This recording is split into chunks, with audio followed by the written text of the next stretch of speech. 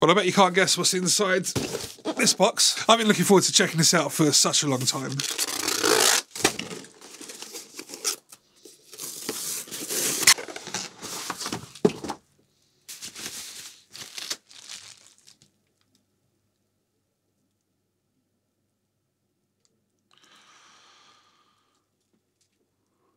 Just realised this has a tremolo bar. This is the wrong guitar.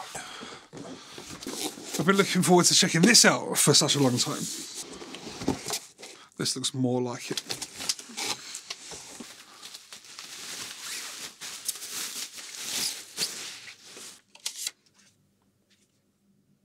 Checked by 758. Thank you, 758.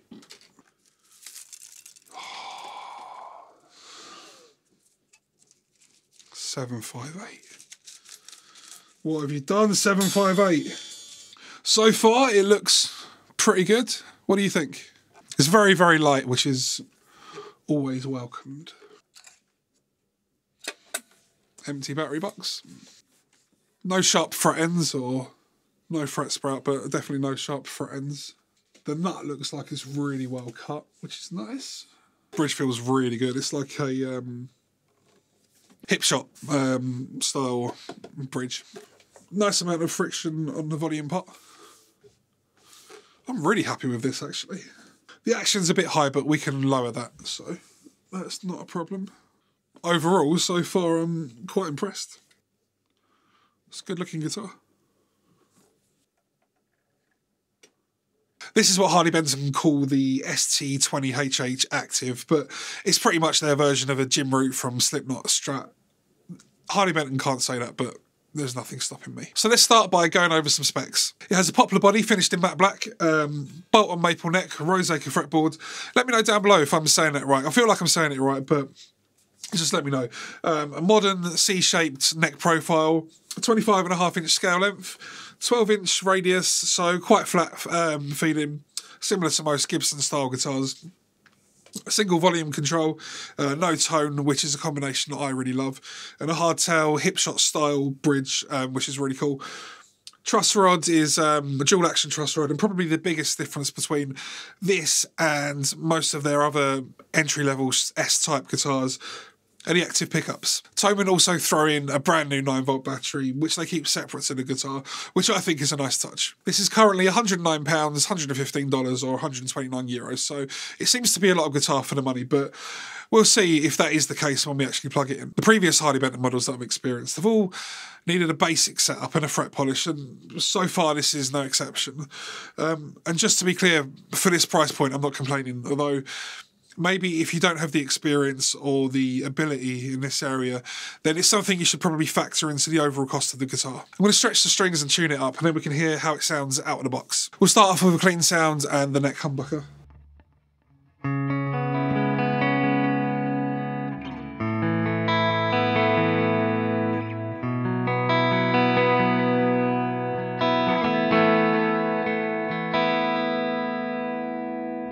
Bridge humbucker.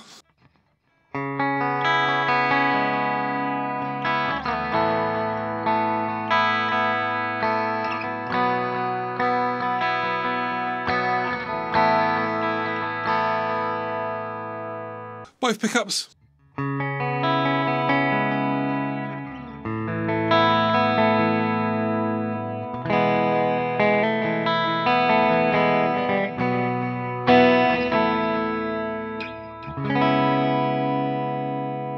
Let's try it with some chorus from the Angel Wing from Tone City.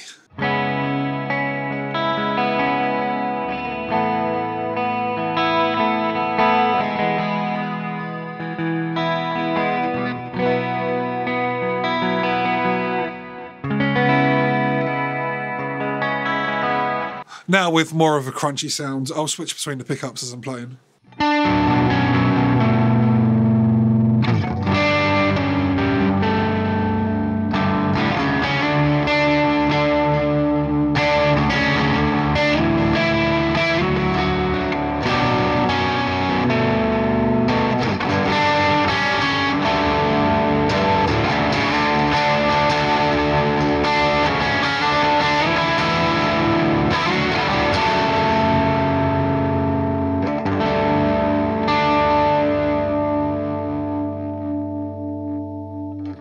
And now more of a kind of high gain metal rhythm tone.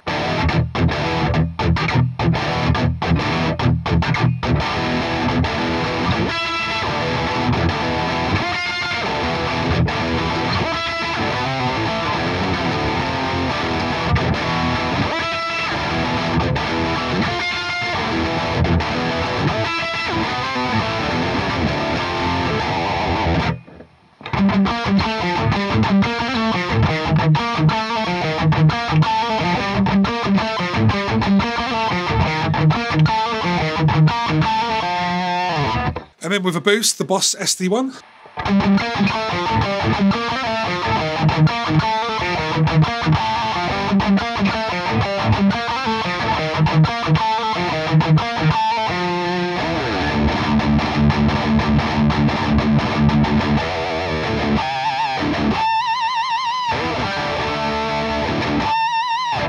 And now we'll try some lead sounds.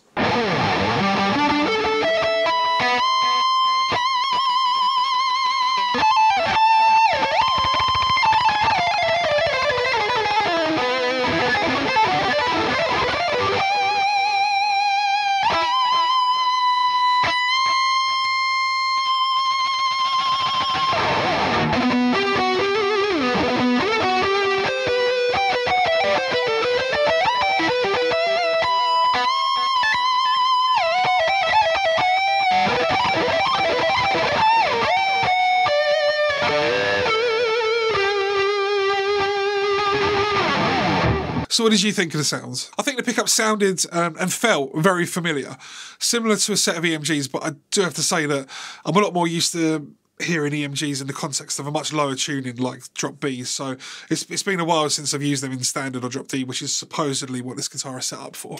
I think it'd be unfair to give my full opinion of the guitar right now until I've had a little while longer sort of playing it and have had a chance to adjust the setup. I've had a few comments on previous Harley Benton videos that I made from people curious as to how they're able to make a guitar at such a low price, and from what I can tell, it's a combination of Thomann having the buying power to order such enormous amounts of guitars that they can get prices to a point that most other brands just aren't able to hit.